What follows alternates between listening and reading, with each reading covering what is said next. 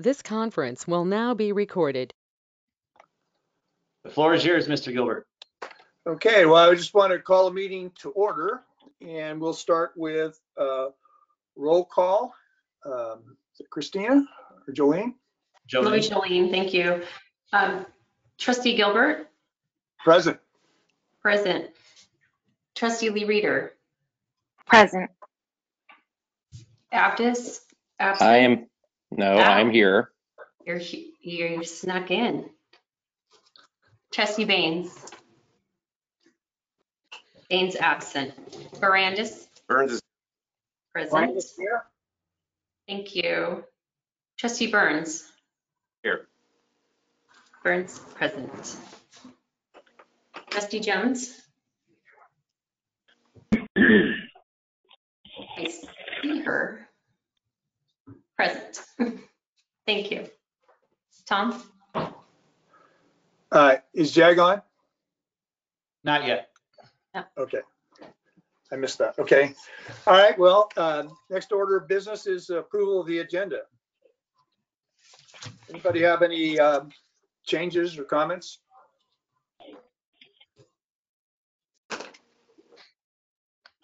I'll move the agenda. Second. Okay. All those in favor say aye. Aye. Aye. Aye. Anybody opposed? Abstentions? None. Okay. Moving on. Chris, you want to lead us in the Pledge of Allegiance? Sure. Please join me. Pledge allegiance to the flag Of the United. of America, to the republic for which it stands, one nation, under God, indivisible, with liberty and justice for all. Thank you. Thanks, Chris. Okay, item 1.5, any conflicts of interest?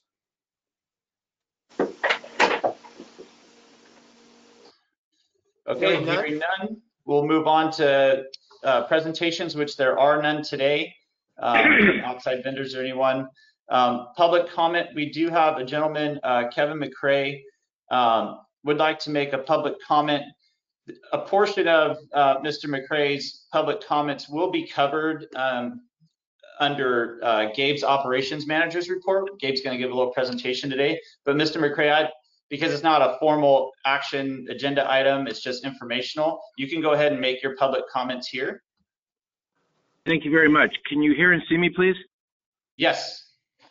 Thank you. I'm having trouble hearing, but if you can hear me, that's fine. Ladies and gentlemen, my name is Michael Kevin McCrae. I live on the Garden Highway. I've been here over 25 years, since 1954, so that's maybe one way in which I am a stakeholder. I'm in the south approach, so I'm upstream past Power Line Road. I am an Aggie from UC Davis. I have a degree in plant science, specifically in agronomy, and have studied hydrology, for example. I currently work as a tax accountant. I sat on the board of the Natomas Basin Conservancy for over 10 years. I was appointed by the city council, and I have been a close friend of David Christofels for a long, long time. On the issue that I'm about to present, I have met with two prior, I'll call them general managers of RD1000, both Jim Clifton and Paul Devereaux, but that may not have been the right approach. Maybe I should have gone to the board. This is my first time having approached the board. And what I propose is the following, that you make maybe as a management practice for purposes of maintaining the interior canal so as to serve your mission of flood control, that if possible, you preserve native trees on one side of the canal, such as valley oaks or cottonwoods, ash or elder, as opposed to clearing all vegetation on both sides. And I'm not suggesting that you allow these perennials to actually grow into the canal, but rather to the side of the canal. And in doing so, what you've done is to allow the creation of forested habitat like used to occur here, and which is, good in and of itself, but also for the animals that depend on it. In other words, here in the valley floor, we've lost something like 95% of the native vegetation. As one of the larger land managers, you can have a real impact on maintaining local native animal populations by preserving the habitat they depend on. I know the importance of these conveyance structures, that you must keep them free so that come big water events, they serve their purpose. I'm not sure that there's a conflict in doing this. I don't know if you have a policy to the contrary. That's all I have. I'm done. Thank you very much. Thank you, Mr. McCray. Any other public comments? Okay, hearing none, we'll move on to informational items. General Manager's report. Included in the GM's report is a lot of information about the Natomas Levee Improvement Project. One thing to note is that project schedules may be delayed partially due to the Corps' inability and Safeco's inability to find suitable borrow material. They're having a really difficult time identifying sources for that material. As of right now, we're still scheduling as per the Corps' schedule, but borrow material has been pretty scarce and hard to come by. So that may push some of the schedules to slip as what's reported in the GM report. Other than that, I'll take questions on the GM report.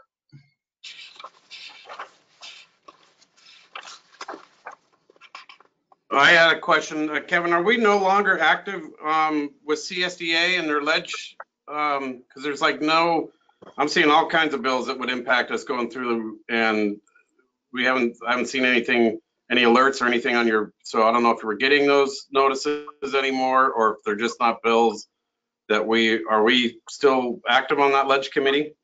Yeah, and we kind of rely on Dane Waddle to reach out every time that he feels that, you know, he wants our support on a bill coming through. He'll send us a note. I think the last one we got was back in June or July from Dane, asking specifically for our endorsement of that.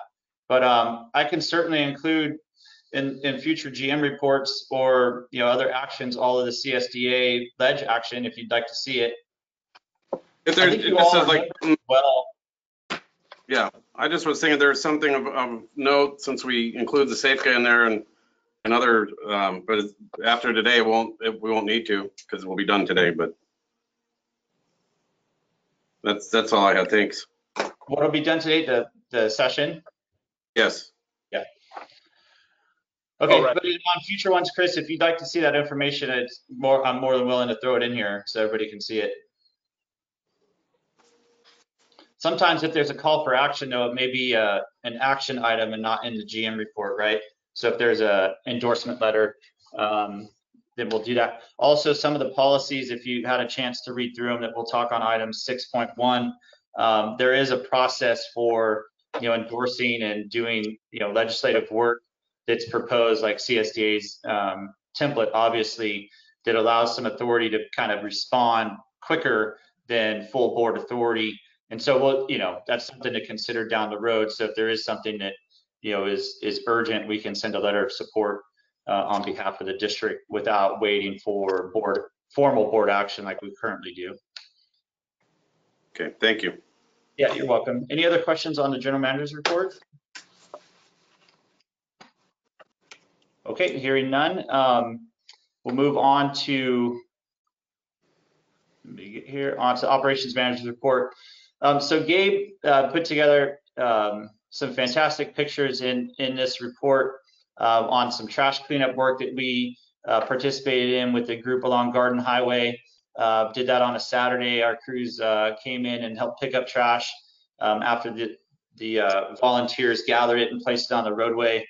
Also, it's kind of distorted picture because the way it's formatted, but been doing a lot of work on the trash rack lower guide replacements at Plant 8. So really implementing that increased maintenance level that was approved in the budget for this year. You know, really trying to get after some deferred maintenance. And then lastly, and I'll turn it over to Gabe here in a minute, but we had our aquatic vegetation application done. And so Gabe put together a little PowerPoint that I'd like him to share with you all. And so, Gabe.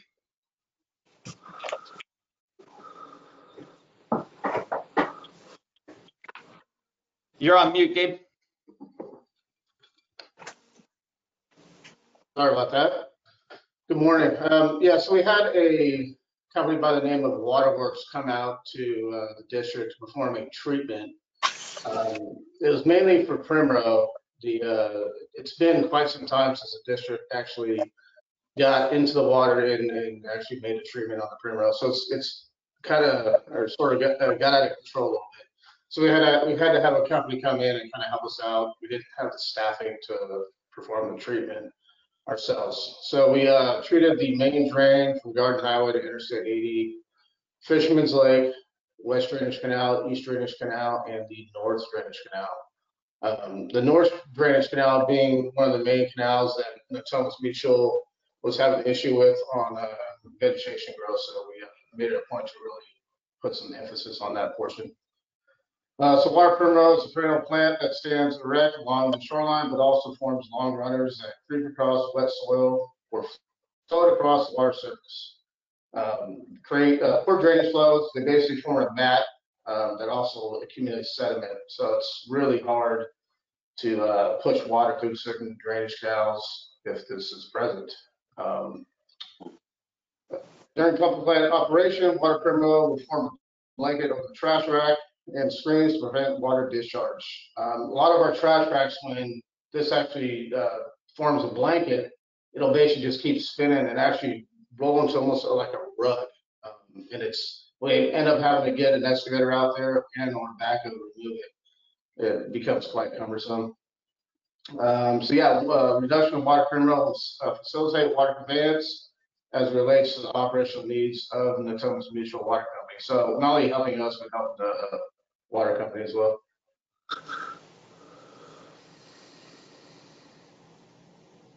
So this is a picture on the left upper of the, they actually had to use an airboat because due to the height of the Primrose, they essentially couldn't get a boat in there. So we used the airboat to facilitate the treatment. It actually worked out pretty good. As you can see in the picture, that Primrose is about 4 feet tall. So even with this treatment, it's not going to completely kill the entire plant, but it's going to reduce the height of it, and it'll kill portions of it, but it's not, obviously 4 foot tall, it's not going to get everything. But I think with additional treatments, we can facilitate reduce the growth. On the right lower, it's a little J boat in there. So the small stuff, he would basically have a spray from the boat. A vehicle would come in, fill his tank when needed. So the herbicide, the mixture that we came up with, we worked with Stephen Burkholder and the gentleman named Chris from Nutrien. It was a glyphosate, MSO, and Weathermaster. The treatment was intended to have a 70% termination rate. We've been out there a few times and did some inspections. It's dying out pretty good. I would expect within the next few weeks we can get the full effect of the treatment and see how it worked out. Basically, also, I want to mention that we flew over with a drone all of these canals and Fisherman's Lake to do a pre-treatment footage. And I think the next week and a half, we're going to fly over again to see post-treatment. Just kind of see a before and after effect. So hopefully by the next board meeting, we'll have that video footage for you.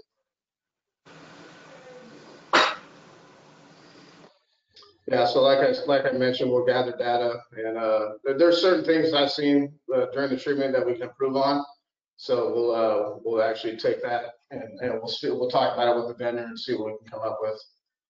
Mid-October is the next treatment. That will be for coontail. In order for us to treat coontail, which is direct water injection, we had to remove the Primrose first. We wouldn't be able to get in the water and do the direct injection the way the Primrose were. So we had to get rid of the Primrose first. So hopefully mid-October, I'll work with the water company to make sure it works for them, and we'll do a coontail treatment. Coontails, it's a rootless submerged perennial lake weed, often dense colonies. It's basically a stringy aquatic weed that gets wrapped up in the screens as well. It's just as bad as Primrose, but you can't see it. So it's you don't really see it coming as you start pumping. It's not a good weed. It prevents water discharge as well. So moving forward, it's essential to perform effective treatments at specific times. That's the key right there. We have to make sure we treat this weed and the plant at a certain time so it doesn't get out of control, right? And that's what happened the last 6 to 8 months. It just progressively got bigger and bigger and bigger. And before you know, it's going to suffocate everything and cause problems everywhere. So I'll make sure that we move forward. We'll treat at the right times and in the right ways. All right, Gabe, thank you. And just for a reminder, our contract with the applicator was roughly $54,000 to do that first treatment. Yes. Yeah. So about $54,000, and we worked with them to come in and put the boats in and treat all those canals. And so we're hopeful. And like Gabe mentioned, he has pre and post treatment footage. We'll get some more post footage once we start seeing the kill, so to speak, of the aquatic vegetation, and then we'll share that back with the board again if you're interested. So really great work. And then the fall treatment obviously is important as well to prevent the growth in the spring, and that's kind of what we've inherited the last couple of years is this growing problem, and certainly don't want to see pictures of 4-foot tall primrose again. And so, appreciate the board's acknowledgement of this issue and increasing the budget this year to try to get a handle on this. I know that the community's been asking for this too, so hopefully we can start showing some really good results. Any questions for Gabe on the operations manager's report? Yeah, I have some questions. Yeah, Nick. So Gabe, thanks. Very thorough report, and I appreciate having the photographs. It's always helpful to get a visual, certainly. So appreciate that. Some questions on kind of the aquatic vegetation management side of things. I know in the past, out in the NEM deck, I've seen various aquatic vegetation control methods, including spraying and then also actual veg removal. I assume that just physical veg removal is just cost prohibitive just because of the amount of time and the equipment that's needed to do that. Is that a correct assumption? Yeah, that's definitely correct. When we can get to a lot of the stuff that we treated during this treatment, it was we couldn't get to it physically with equipment. But actually, a lot of the places that we could, a lot of the drainage channels that we could physically get to, I mean, meeting with the long reach or the normal size excavator, we would remove it. But this was more or less we couldn't actually physically reach the aquatics. And if we were to rent a larger excavator, let's say with a 75-foot stick, that would be very, very expensive. So this was the alternative route. So yeah, you're correct. It's just reach, cost, and that was for the most part, that's what it was. That's what it boiled down to. Okay. Yeah, I know out here on the NEM deck, I've seen them certainly with an excavator, but also with kind of a big aluminum boat with some sort of paddle device in the front that just kind of, again, pretty significant effort. Okay, so kind of going back to Mr. McRae's comments early on, certainly from my perspective, our agency and the scope of authority that we have and our role as a large land manager, certainly been an advocate for a multi-benefit approach. And certainly his points are well taken. I don't think that it's anything we've talked about recently in terms of not only efforts to engage in tree plantings. I know we had talked about that in the past in terms of identifying perhaps target areas where it might make the most sense and wouldn't impede our O&M activities and our core mission of providing flood control, and in the context also of providing public access to these areas, sort of recognizing the increasingly urban nature of our district. So maybe Kevin, can you comment on that, or maybe it's something that should be brought back up in the operations committee, but I certainly think that it's a worthwhile issue to discuss further. Yeah, so there have been, in regards to trees, yeah, there in the 70s, 80s, 90s, you know, I would say a lot of water purveyors and conveyance facilities, it was kind of scorched earth mentality, you know, keep it completely weed free, tree free. You have less maintenance issues with that.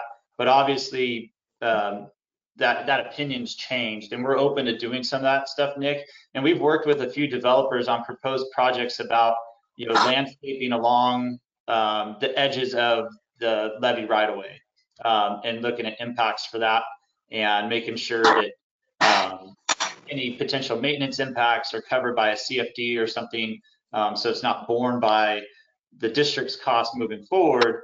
But we certainly recognize the benefit of doing that. And if this is something we want to address in operations, we can certainly do that. Nick, tee it up and maybe look at what we could do if we wanted to do a tree planting program in coordination with TMBC or something like that.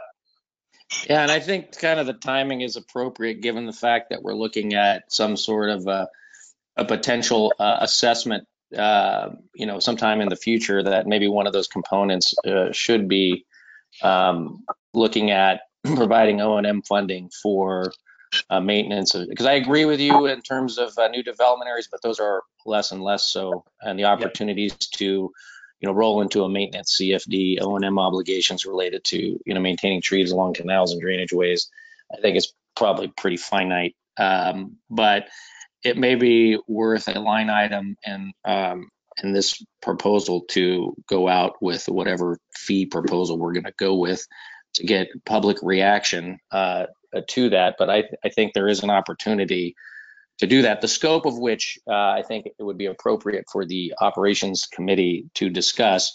But, you know, again, there should be a community dialogue. If the community values, you know, investment in what Mr. McRae's setting forth, I mean, it's just somebody's got to pay for it. And so if people are, you know, engaged and willing to, you know, consider it, then I think it should be an item on the table as it relates to that. So, all right, that's it. Thanks.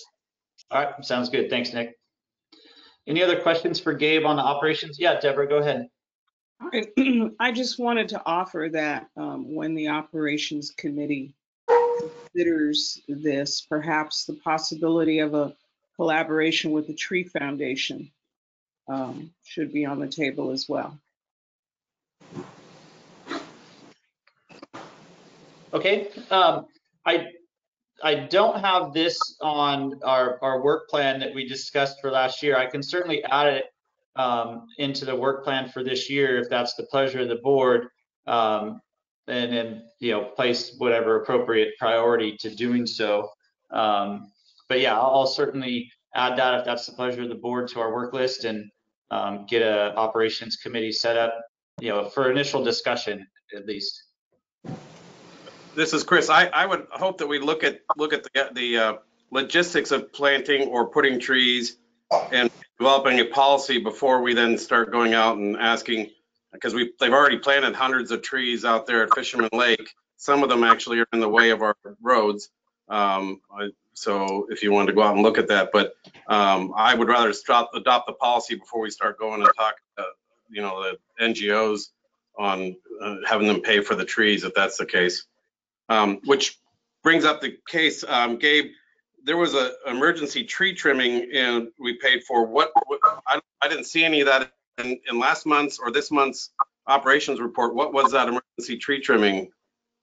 Yeah, Chris, we have a tree that was next to the mechanic shop, and during one of the windstorms, we had multiple good-sized limbs come down on the shop and down on a few pieces of equipment, breaking a windshield.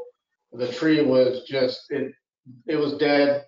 It was another big windstorm. If that tree would have came down on the shop, it would destroy the shop.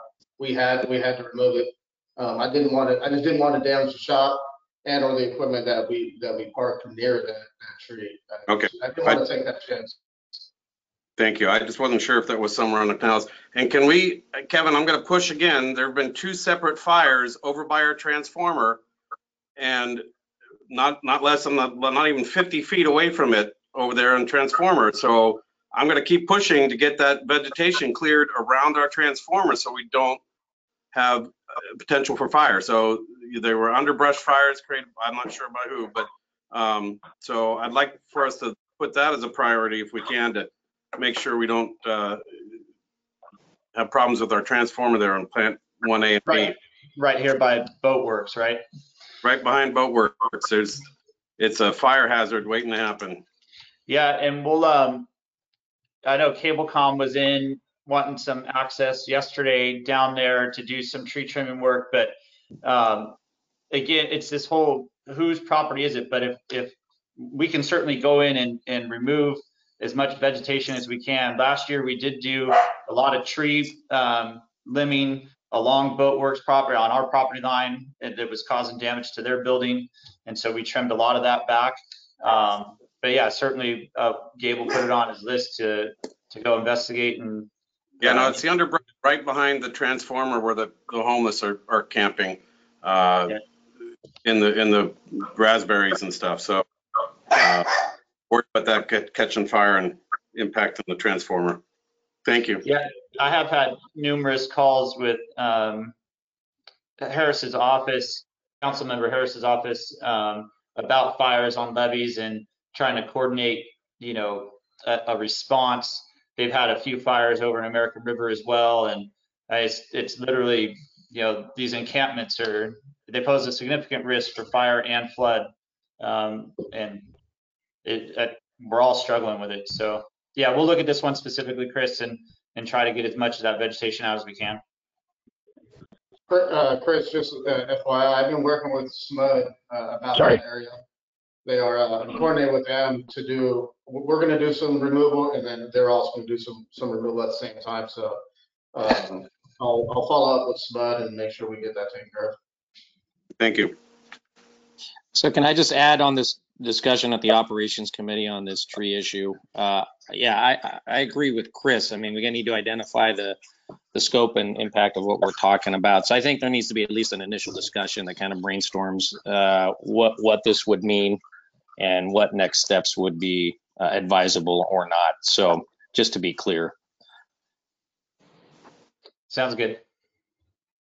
And Chris, you are on the operations committee, so will help steer that discussion when we schedule that ops meeting.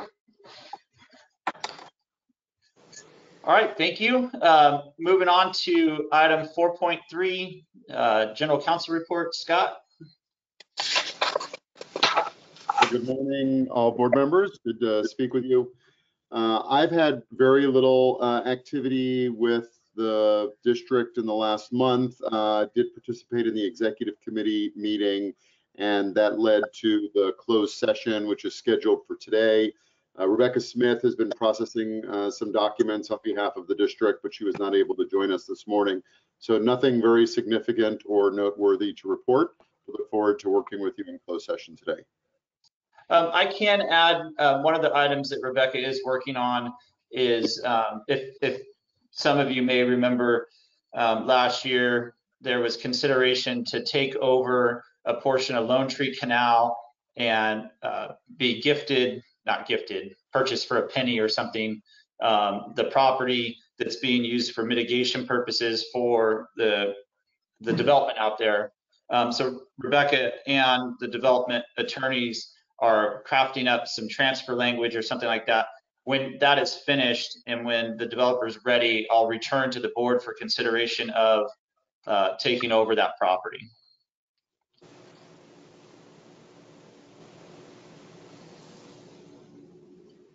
Okay, on to consent calendar. Any items that need to be discussed or pulled from consent? I'll move approval of consent. I'll second. Motion by Abdus, second by Burns. Jolene, would you take roll? Yes, Trustee Gilbert. Yes. Gilbert, aye. Lee Reader. Aye. Lee Reader, aye. Abdus. Aye. Abdus, aye. Baines is absent. Barandis. Brandis, aye. Barandis, aye. Burns. Aye. Burns, aye. Jones.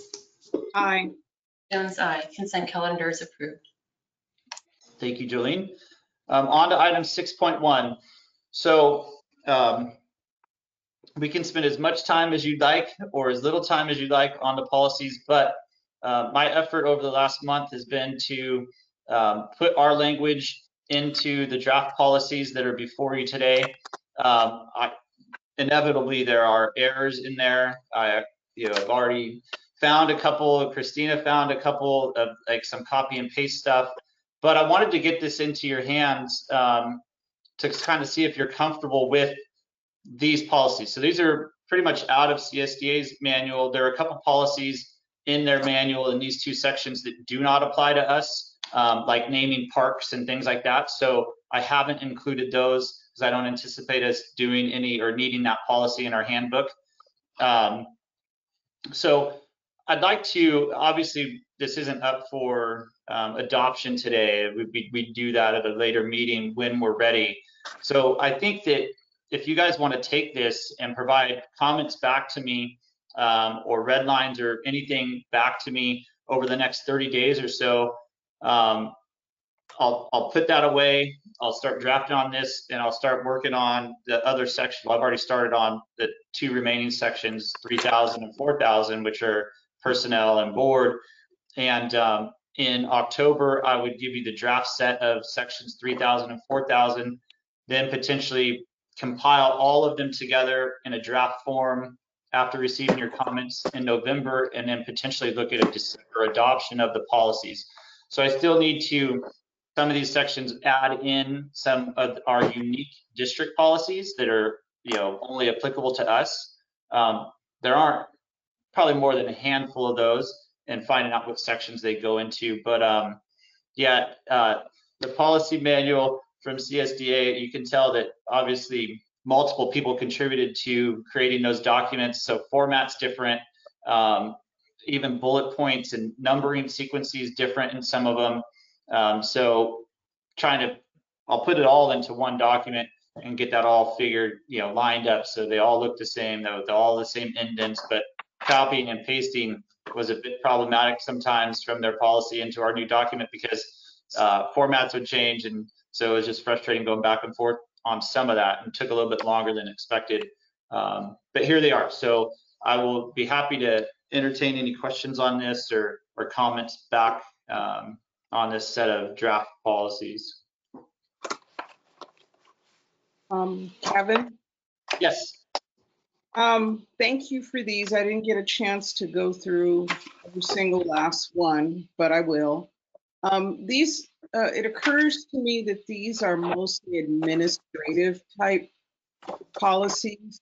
You mentioned that you will be adding policies that are specific to us. Would those be more substantive? Because I was hoping at some point you would entertain draft policy making for some of the issues we're struggling with, like homeless encampments, or, a good example this morning was the issue of trees.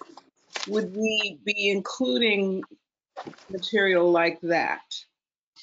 So yes, we can certainly always add policies to the district's binder when a need arises. I think the initial first effort, if we can get basically CSDA's package with some of our existing ones that are unique to us already, if we can get that adopted, and then we can identify other policies that we need that we may not even have yet. For instance, the tree policy, and we don't have a policy on homelessness or encampments. So we need to develop those, they're not existing, and then we would find a place in the board policies where they would fit, and or maybe even add a new section, but the main push here is to get 95% of the policies the district needs updated, reviewed and adopted, so that we're on really sound foundation moving forward. Some of our policies now are very archaic and significantly outdated, and so that's why efficiency wise, using the CSDA policy template gets us well down that road. But yes, Deborah, we would certainly identify those and add them in as the needs arise.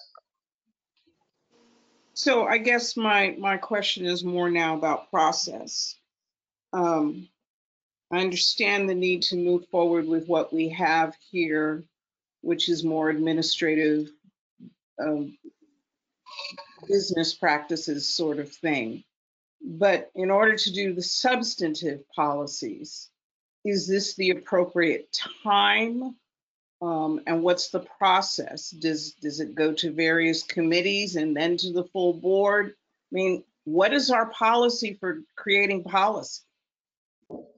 What is our process? Yeah, so process-wise for this initial go, at least for me, would be to get essentially all the administrative policies like you see today.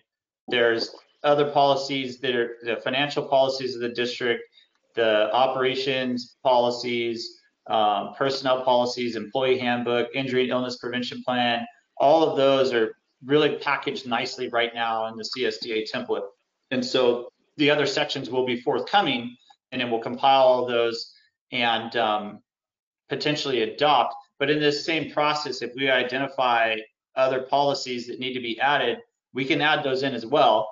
And then how they're developed. And it literally at the pleasure of the board. If you want to, assign to certain committees to develop policy, or the full board, or you want staff to do that and come back,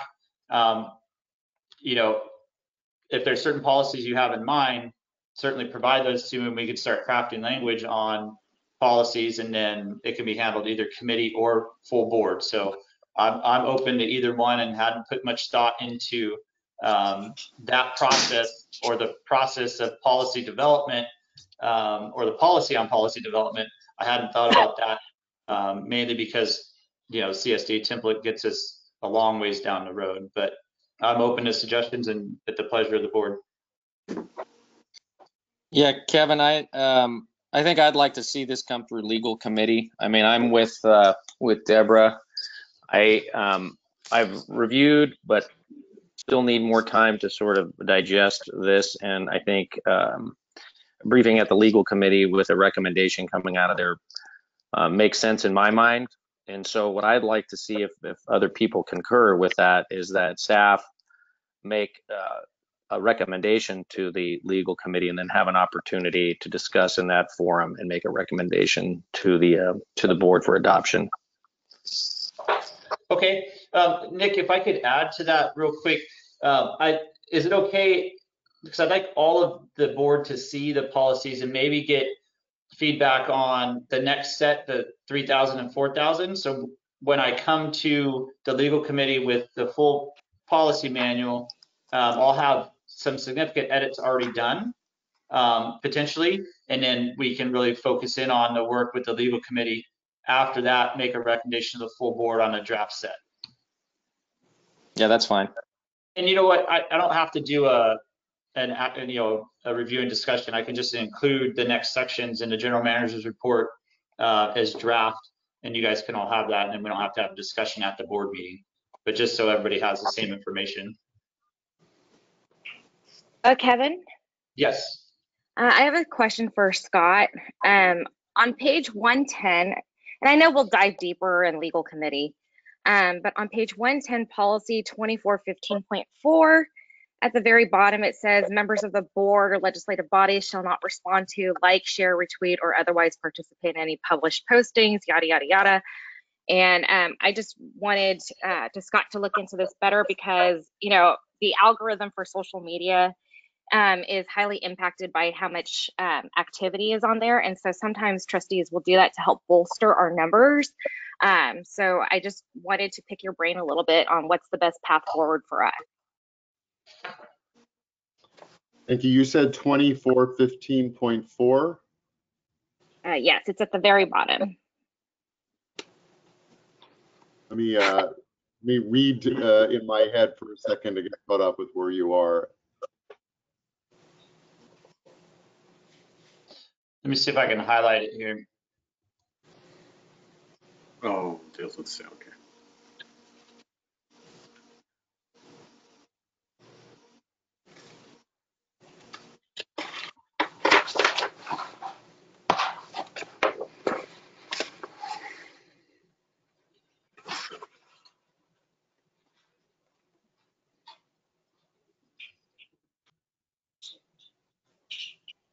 So my reading of this is that what they're really focused on here is the issue of serial meetings.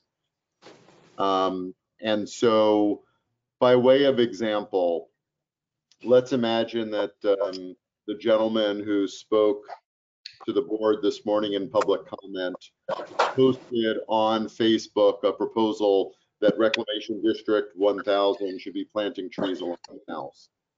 And then Elena, you read it and liked it, and you clicked like. And then Deborah sees your post and clicks like. And then Chris sees Deborah's and clicks like. And then Nick sees Chris's and clicks like. You now have 4 members of the board that have expressed publicly a position in favor of something that would come back to the board. And that's where it becomes a serial meeting issue. Because if you look at what it says in the middle, use any platform to respond to, blog, or engage in serial meetings, or otherwise discuss, deliberate, or express opinions on an issue within the subject matter jurisdiction of the board, which could then create a serial meeting by saying what your position is. So my view on this is if it's something that the board has already taken a position on, there's no action before the board, your position has already been public, then yes, it would be appropriate for you to be able to comment or blog or post or like. But if it's something that is within the jurisdiction of the board that may come before the board, that's where you start running into problems. And perhaps another example I can think of is the situation the board dealt with recently with the request in order to have the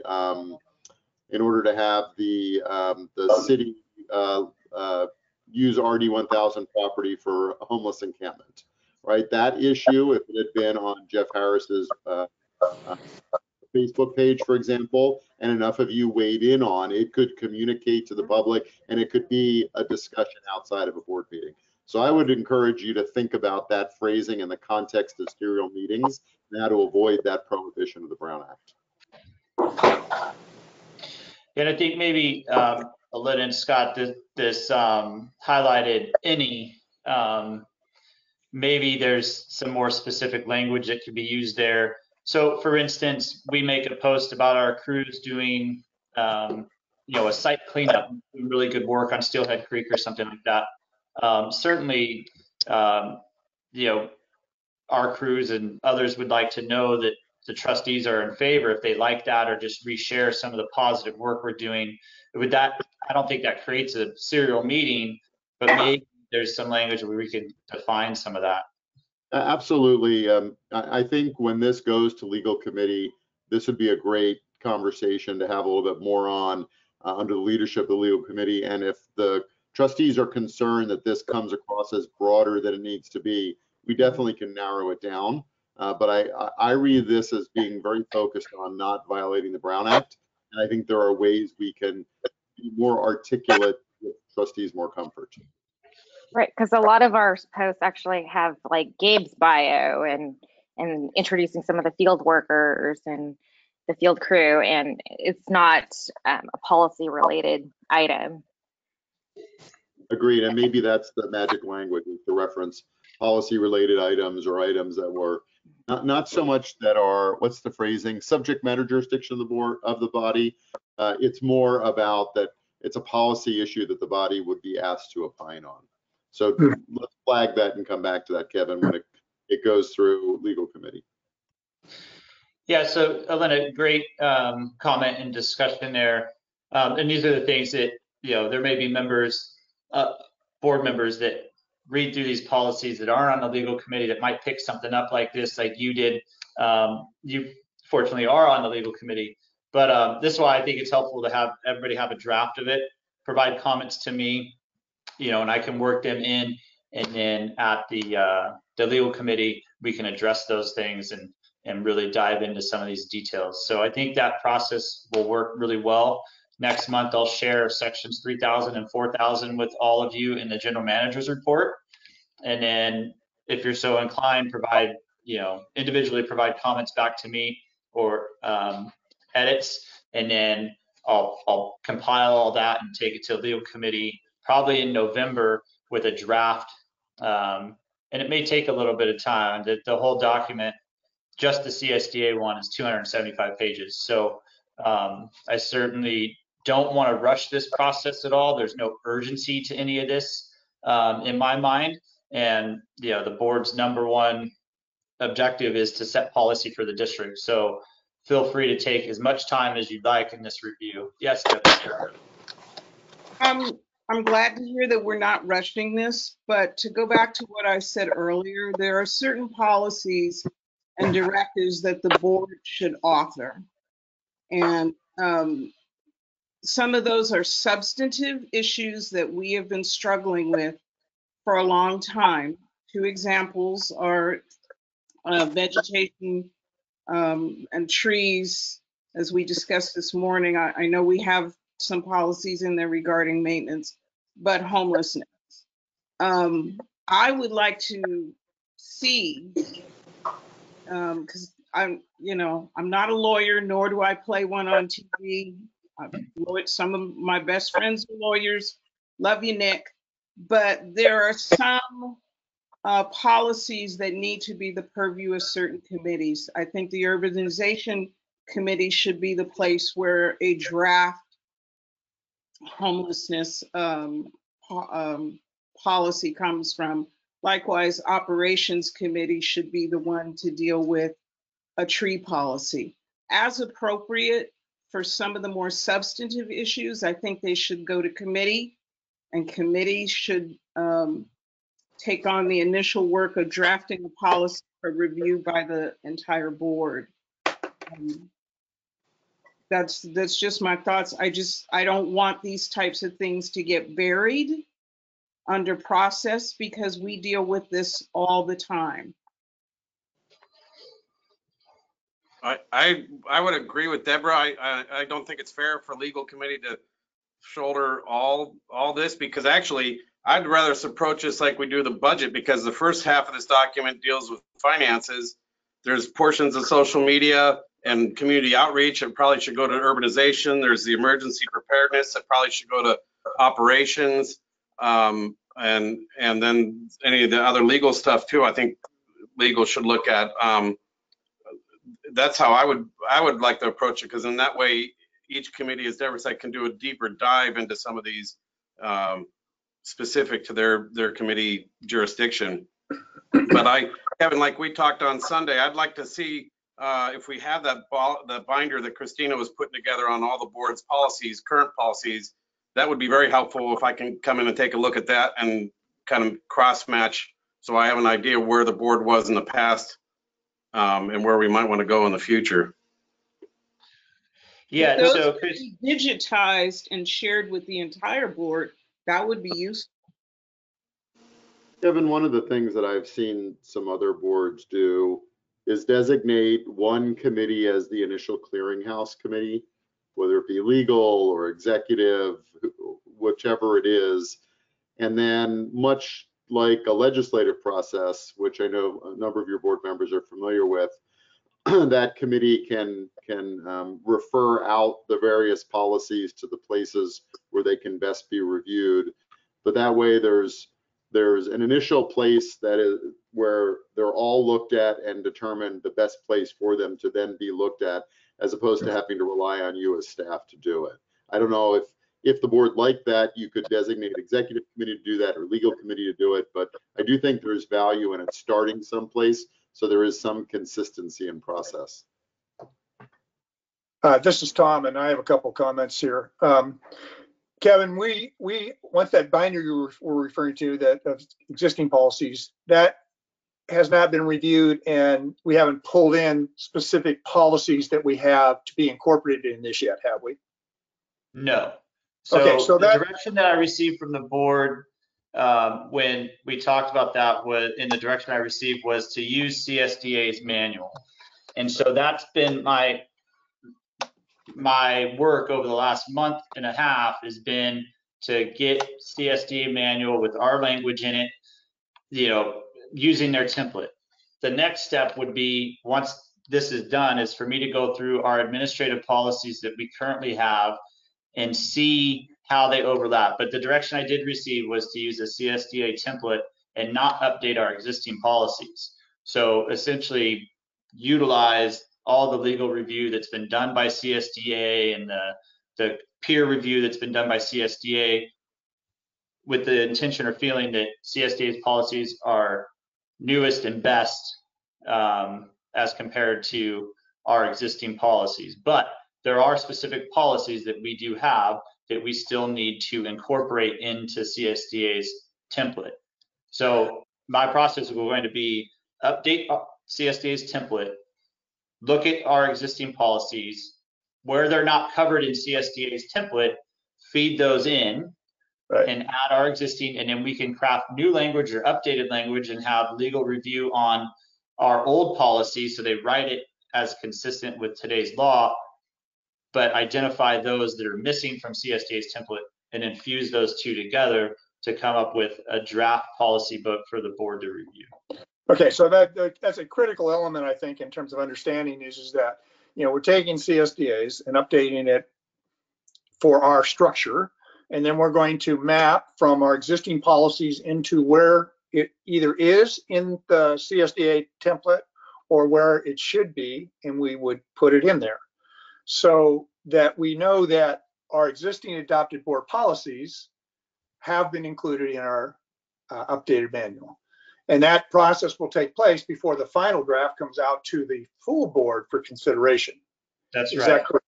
Okay, that's so correct. So we're not really approving anything other than the process right now. And to the extent when that goes out to the full board, if a committee member picks out something that they think should be considered at urbanization, they can bring that up. And then if it needs to be addressed before we issue the report, the final, we'll do that. But if it's something that can be given some thought and consideration over a period of time, it will be just assigned out to that committee to come back with a recommended change. So, and that would be after we've adopted the draft with the incorporation of our existing policies. And you know, from a timeline standpoint, if we could accomplish this by the first quarter of next year, I think that would be huge. Yeah, and I think, Tom, that you may be onto something there, is if I compile the whole thing together, and then if there's certain policies that need further development and want to be referred to a committee, maybe that's the best way, because I won't be able to identify which each individual trustee would like to review further in depth at a certain committee. Right.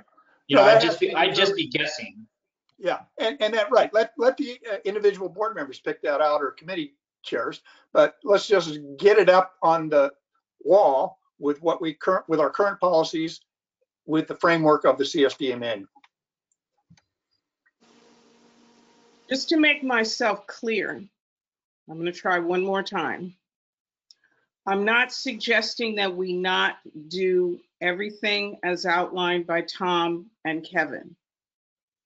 There are, however, other policies that we do not have Agreed. that may take some time to work on, that we could be considering while we move forward with the draft that we're going to approve.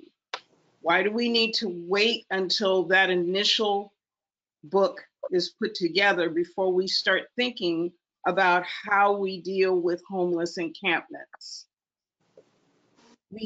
When we deal with this at the board, we don't have a policy we can fall back on. That's why we critically need this, so that we can say, in accordance with state law and RD 1000 policy, ... So that's what I'm suggesting. I'm suggesting this morning, for example, my committee, the committee I'm on, with the chair of the committee's permission, could start thinking about drafting a district policy for dealing with the unhoused on our property.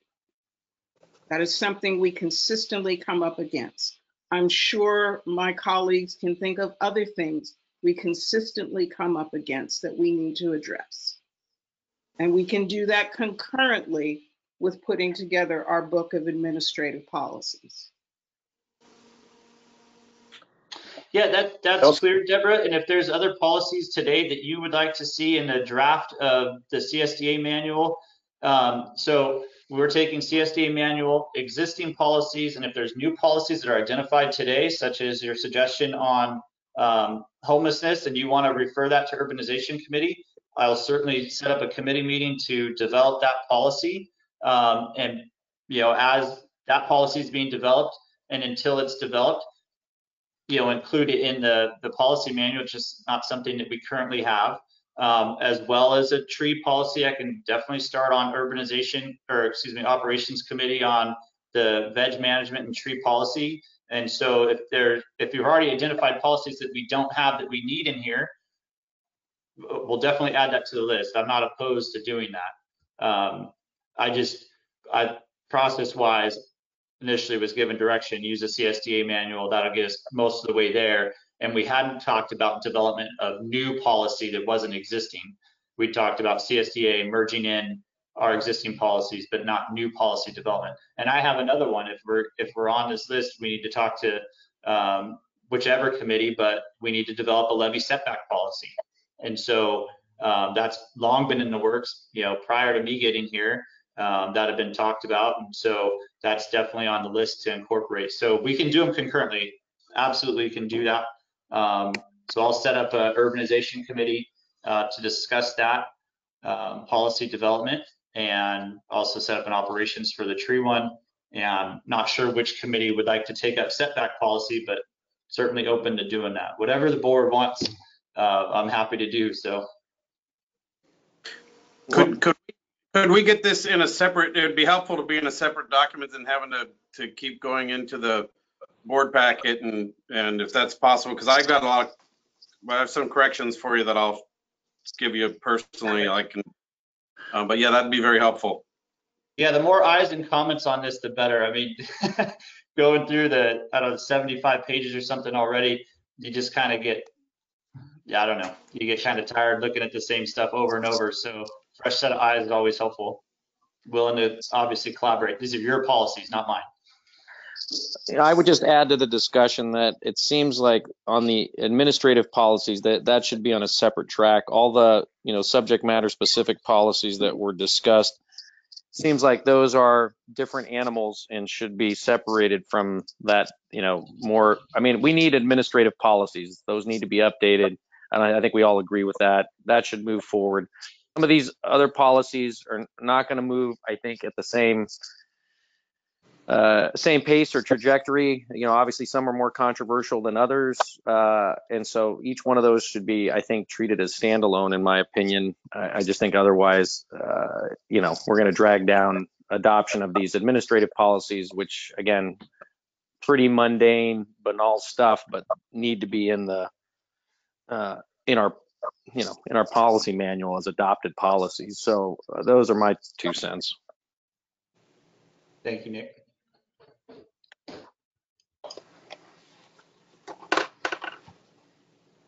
All right, are we policied out? This was an information item, correct? Yeah, it's just for review and discussion, no action necessary. I wanted to get it in your hands, and I actually thank you for the feedback and comments on the process. I think I have a clearer path on how we want to proceed forward. And like I mentioned, these are your policies for the district, and I'm not pushing any urgency on this matter, so we can take as long as we need to do it. There are risks in going longer, just in that some of our policies may be outdated and not consistent with law, but the effort would be, acknowledge that there's still some floating risk, but we're okay for now. And then hopefully, as Tom mentioned, maybe we'll target, Q1 of 2022. But yeah, take as long as you guys need on this, and I'm here to walk through that process with you. Thanks, Kevin. All right, on to item 6. I'm sorry, I should ask, is there any public comment on item 6.1? All right, hearing none. On to 6.2, I had sent out an email to all of you individually asking if anyone was interested to be nominated for Sacramento LAFCO for the, there's 3 offices open, the Special District Commissioner and 2 alternate special district commissioners. If anyone wants to be nominated to serve on that board, I just placed it as an action item because that has to have formal board action to nominate from the full board or majority of the board to nominate someone. So I know Tom Barandis got back to me. He said he was definitely not interested. So any other trustees running for Sacramento LAFCO?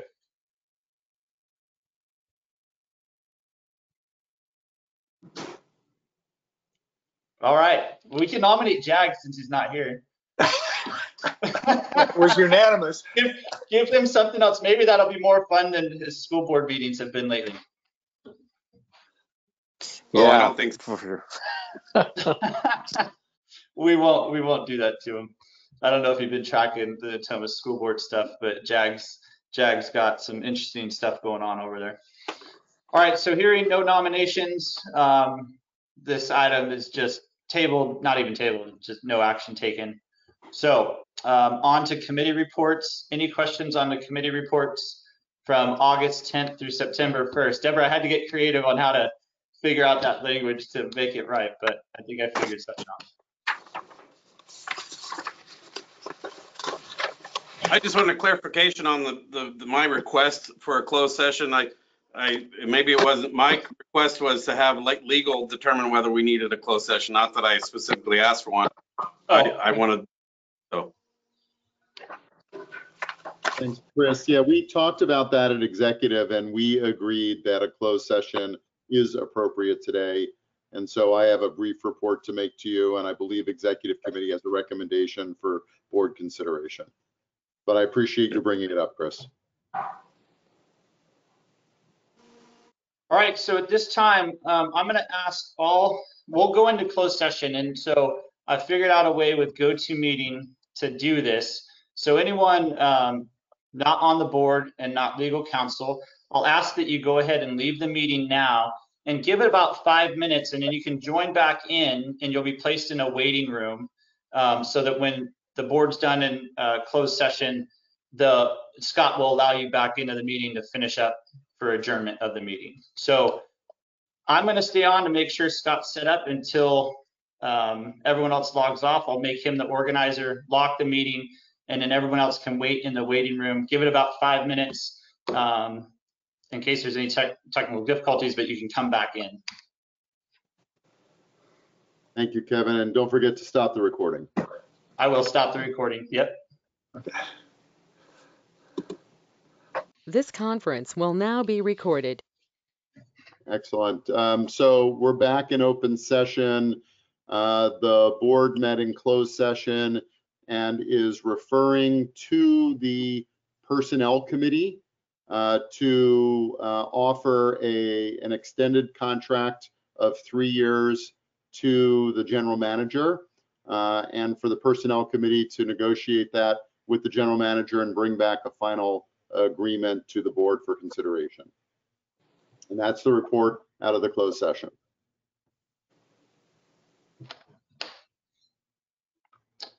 Okay. Those negotiated sessions, Scott, with personnel committee, are those public meetings or private because it's negotiating a public contract? It's just like a regular board meeting. The meeting is open, but the discussion on the terms is closed. Okay. And then the I just want board. to know how to calendar that. So. Yep. And then the board will make the final decision in an open session.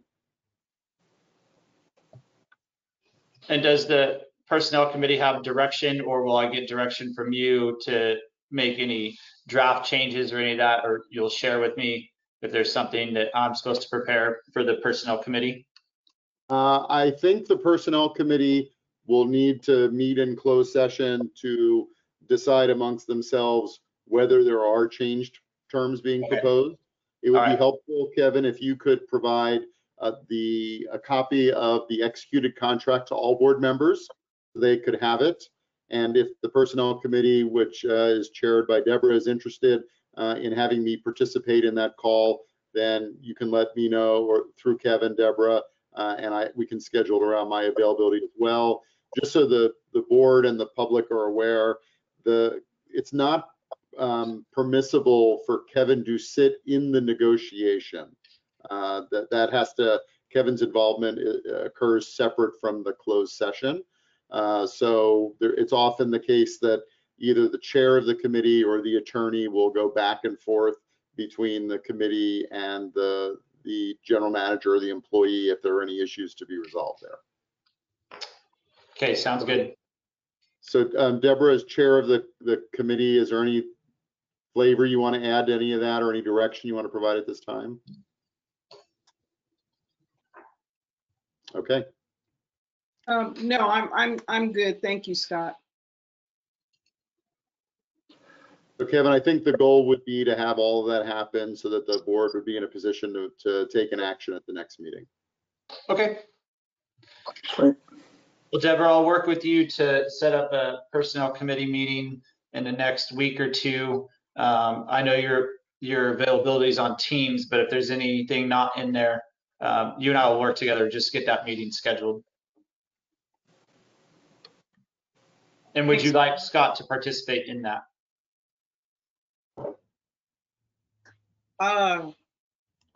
Sure, why not? Okay. All right, thank you. I appreciate that. And so if there's nothing else to report from closed session, I would entertain a motion to adjourn. So moved. Second. Moved by Jones, second by Abdus. All in favor, we could just raise our hands and say goodbye. Bye. Bye. Thank you, Bye.